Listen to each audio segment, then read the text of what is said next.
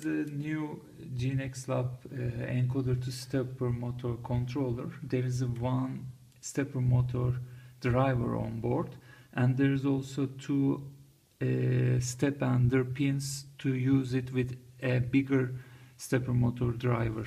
What this board does is it directly controls the stepper motor with the encoder movement. When I turn the encoder, it reflects the rotation to the stepper motor. There is nothing with the motor here. I am just using the encoder behind it. There is also micro step resolution jumpers here.